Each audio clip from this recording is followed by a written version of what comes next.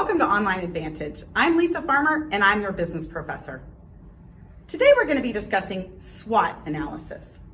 SWOT analysis, the acronym SWOT literally stands for strengths, weaknesses, opportunities, and threats.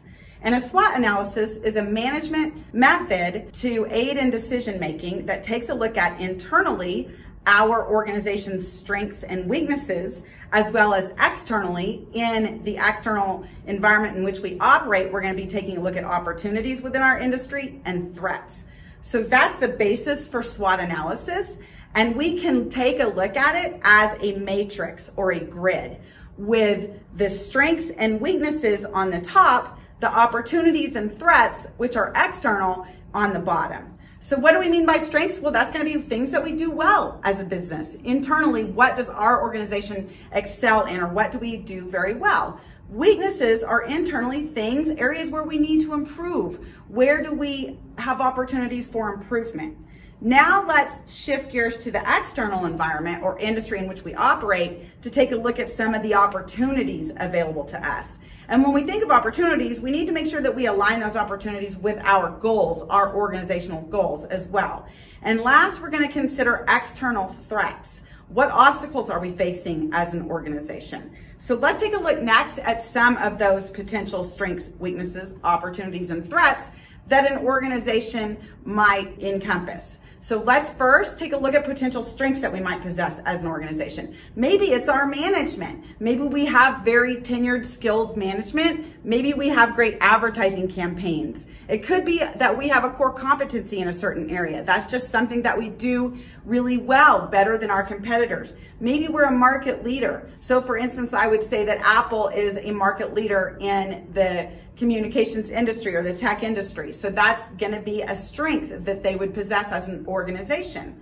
What types of internal weaknesses might we possess? Well, maybe we don't have good direction. That's definitely a weakness. Or maybe our facilities are obsolete or out of date.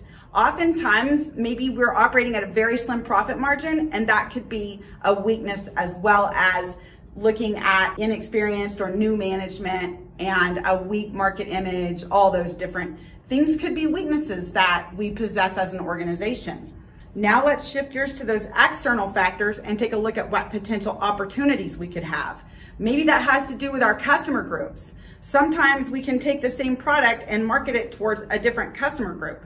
Recently on Shark Tank, I saw a company that had developed a scoop for protein drinks to pour into your water bottle. And the scoop was designed as a funnel to get the powder into the water bottle, but actually they came up with a new target group of baby bottles. So that's an example of a new opportunity as far as our customer base, and maybe we could expand our product lines.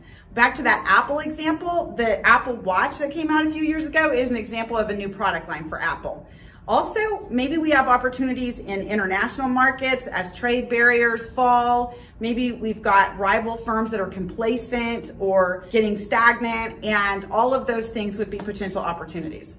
Lastly, we can talk about potential threats that we're facing, and this could be anything from just lower cost foreign competitors in the fashion industry. US fashion firms have a difficult time competing with Chinese products because the cost of labor is so much less, for example. Also, we could have substitutes that are growing in the market, or maybe our growth is just slowing. Also, oftentimes their increasing regulatory requirements can really be a threat for businesses, as well as the economic conditions in general. Maybe we're in a recession, that kind of thing. Also, we always have to be aware of changing buyer needs and tastes. So the goal of SWOT analysis is ultimately in the management decision-making process that we develop strategies that are going to actually align those internal strengths with the external opportunities that we've identified, as well as mitigate those internal weaknesses and protect against those external threats that we identified. So I hope this video has helped.